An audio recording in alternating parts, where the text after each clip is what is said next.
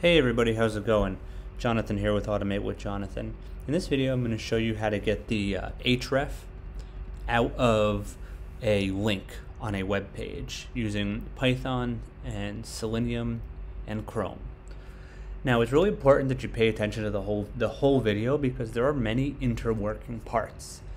Because there's a lot of opportunities to screw up, and I feel like I've found the most foolproof method of grabbing a link text.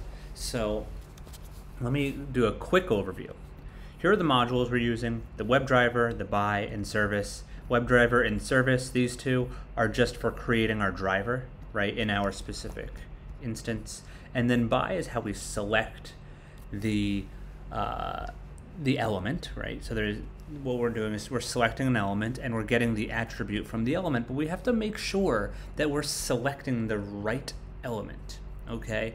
And how do we make sure we're selecting the correct element? Well, there's an app called Xpath Finder. It's a Chrome extension. I really recommend this extension because it lets you right-click on components of the web page and it gives you the absolute XPath to that item.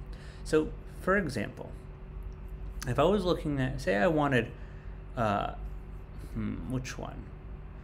This American flag jersey XPath right there. You see down here, it gives it to you directly. So what it's telling you, I'm just going to comment this out, that in the hierarchy of the web page, you know, it's the third div and the sixth li, right, because it starts at 0. And then it gets straight to the anchor text component. It's really important that the anchor, the A, is the last in the hierarchy of web elements, so that when you do the get attribute method and you pass into it href, it has something to reference. Otherwise, it'll just be none, right? So let's build this whole thing from scratch and run it.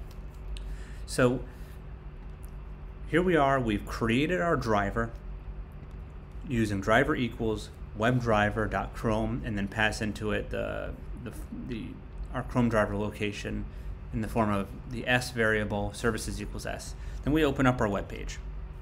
Then, just for good housekeeping, we create a new variable called the URL, easy to remember, is driver, which is the variable we came up with, .find element by equals by dot XPath, right? And by has a whole bunch of different ways we can collect this and we can select this element. By dot link text. Oh, what? No, not link text. XPath. And we pass into it the value. And the value is, I hope it's still on our clipboard, is this absolute XPath, which we got from here, from this awesome Xpath Finder extension, by right-clicking the element, or not right-clicking it, by activating the extension and clicking the element itself. Make sure it ends in an A, and we are going to take this, the URL, right? We're going to use this, we're going to print it out, and we're going to run it, see what happens. Let's hope it doesn't error and this whole video wasn't a waste. It's run it. Oh, you know, and see, this is the element itself. We didn't get an error, but we didn't select the right thing. This is the element itself, so now we have to run the get attribute method, and then we have to pass into it href. Let's run it again. Okay, that loads nicely, and there's our URL. Easy enough.